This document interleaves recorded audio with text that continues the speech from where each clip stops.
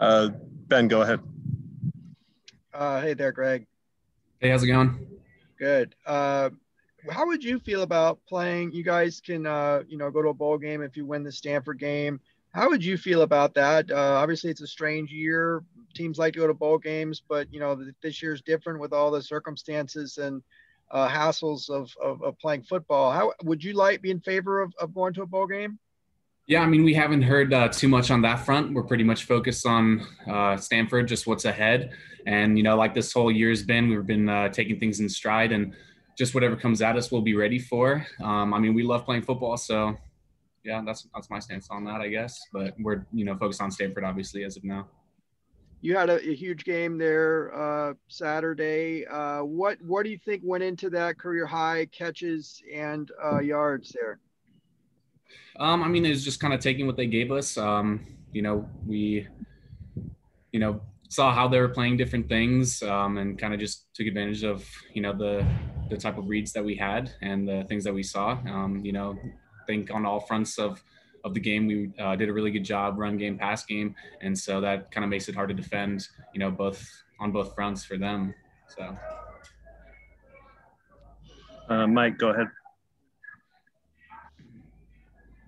Hey, Greg, kind of going off of that, what did you see from that long touchdown run? It looked like you kind of like split the safeties and Dorian just, found you just cutting away and you just took off. Can you talk about that and your connection with DTR this entire season? Yeah, absolutely. I mean, you watch the play, Dorian goes through his read, finds me, just when I'm open. So it's a really good play for us. O-line did a really good job. So, it's something Coach Sage says all the time. It takes 11 guys every play. So when you have that, things are going to work out. And to give you on Dorian, we're roommates, so get a lot of time, a lot of chemistry going that's been building these last few months, 6 months with nothing else really to do besides football, kind of helps you get on the same page with a lot of stuff. So it's been good. Ben, go ahead. Mentioned Dorian. Have you guys talked about, his plans for next year? Everybody can come back and get extra eligibility. Obviously, he's got, NFL potential as well. Have you lobbied to him or talked to him at all about coming back next year? I know everything, that we're talking about football-wise is, this year and what we can do now to keep on improving. We haven't discussed anything like that now.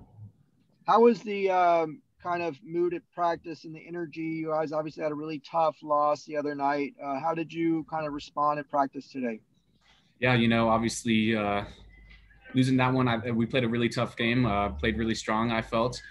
So it hurt that we didn't come away with it, but, you got to move on. You got to, take things week.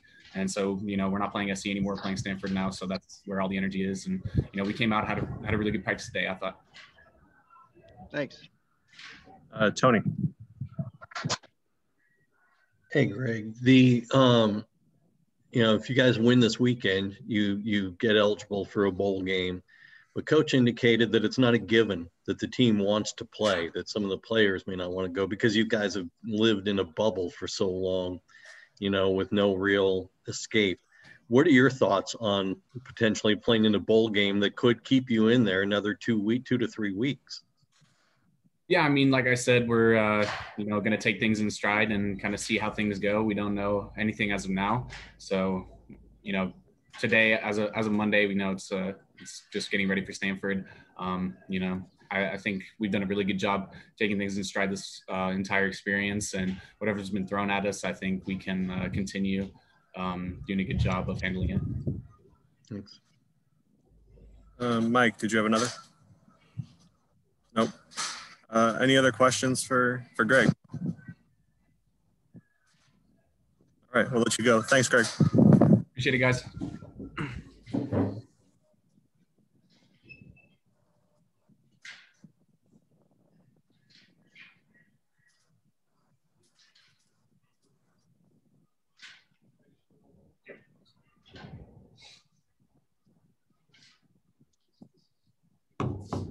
Now we got Ethan Fernea.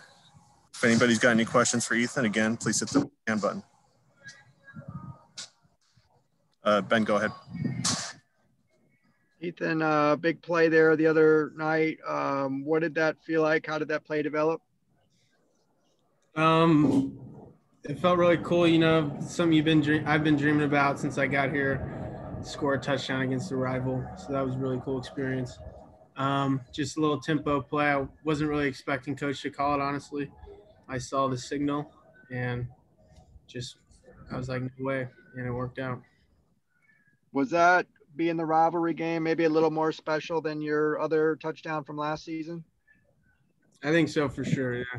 As soon as you get to UCLA, you start dreaming about scoring against SC, for sure. How did you guys bounce back today? It was obviously a tough loss for everybody. What was kind of the energy level and vibe in practice today? Yeah, tough loss, but you know, we came back and kind of like what this team's been doing all year, we bounced back and we roll with the punches. It's kind of something COVID has taught us. We just take it one step at a time, and this team has really come together. We work hard no matter what. And so we came out, and one thing this team's got to do is not let that take the wind out of our sails. Just because the rivalry game's over doesn't mean we can come out slow against Stanford. We want to win that game just as bad as we want to win any game. So I think we're going to come out on fire.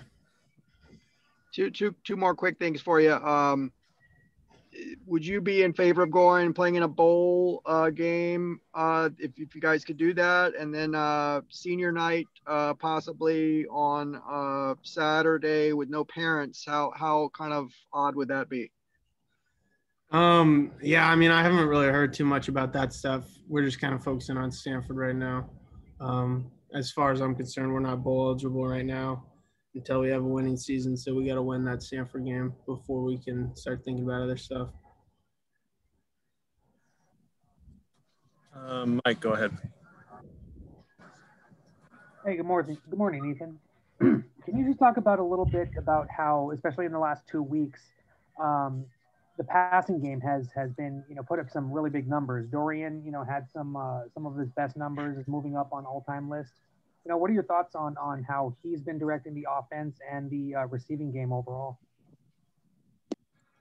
I think one thing we talk about all the time is just executing. Like, you can know your assignment, you can know the plays, but if you don't execute, it doesn't matter. And Dorian's slinging that thing like he always does. And, our guys are running the right routes, getting in the right spots, and it's working out for us. Any other questions for Ethan? Ben, did you have one? Yeah.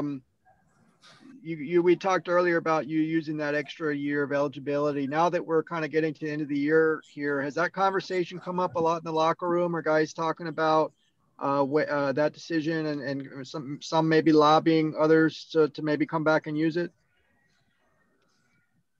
I think with this whole COVID season, it's so everything's so uncertain. We don't know when the season's going to be over. We don't know if we got a game next week.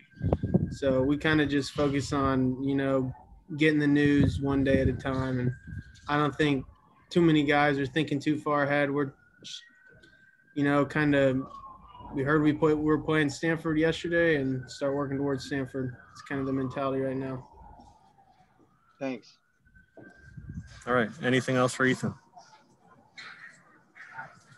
All right. Thanks for your time, Ethan. Yeah, thank you guys. Have a good one.